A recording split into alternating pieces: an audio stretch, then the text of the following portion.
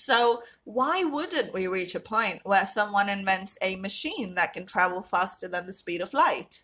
That is definitely going to happen. And that speed barrier is the only thing keeping us from breaking the code of time travel. What I'm trying to say is that someone somewhere is definitely going to build a time machine, and chances are it'll be someone with a ton of money and an irrational desire to go back to the past and see or change things.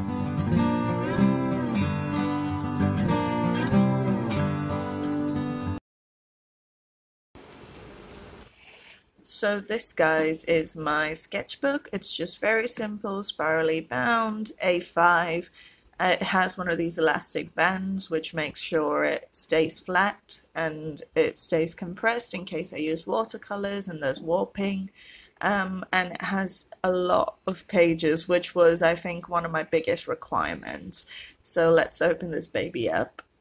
And the first page, as you can see, there is no perfection in this. Like, you cannot expect your sketchbook to be perfect in any way, because it is for you to ruin.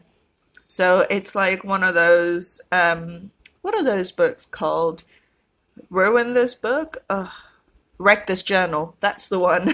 It's a Wreck This Journal, but you make it all. And as you can see, I love shoes a lot. I even draw shoes. I dream of shoes. Um, and some watercolors. Oh, this bleed, by the way, is a koi coloring brush pen, something like that. Those are the heavyweights of brush pens. Just some portraits. Just this was at the beginning of my artistic revival, where I was just learning how to draw from my imagination and that kind of stuff. So there's a lot of experimental work in this one book. So one thing you want to remember is that your book is a judgment-free zone.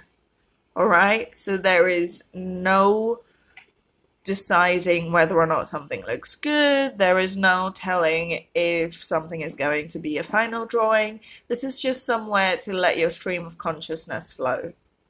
Okay, you can use references, you can copy, I have no idea what the hell that is, but you can copy other people's work because it's for practice.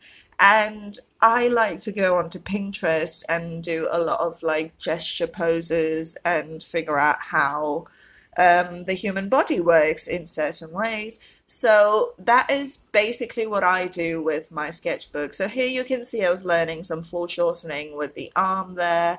And so it's like somewhere where you can upgrade your skills without having to put that pressure on yourself to complete a certain drawing or to make a final piece of work that you can sell or anything crazy like that. So this is the pose I used for my painting of Okoye, by the way, from Black Panther, which I have in the top right corner.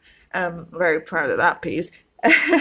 So this is where you experiment with your style as well. I like realism, obviously. If you've seen any of my work, you'll see that it is very real or inspired by real life.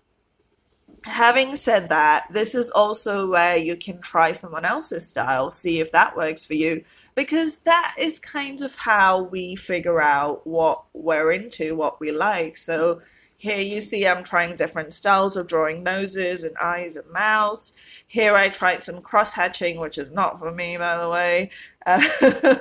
And so it's just somewhere where you experiment. Think of this like your college phase.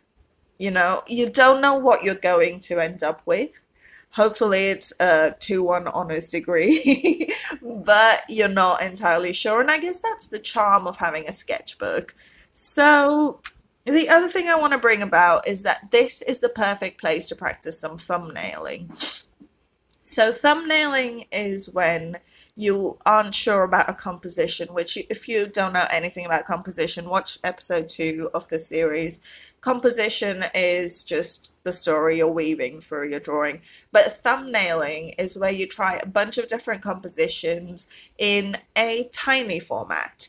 So I don't think I have any examples in this particular sketchbook, but you want to try and see how the arrangement works and how the drawing flows before you actually get into an actual piece. And of course, this is a good place for all of your drills with episode 1, where I spoke about all the little drills I like to do before I start drawing. Sometimes I just do it on rough pieces of paper, but if I know I'm going to be sketching, I usually do my drills within my sketchbook itself. Oh, this, by the way, is a really lovely piece, but I have no idea what's going on with that mouth there. But I really liked how the eye and the nose turned out. So anyway, this is also a good place to try and acquire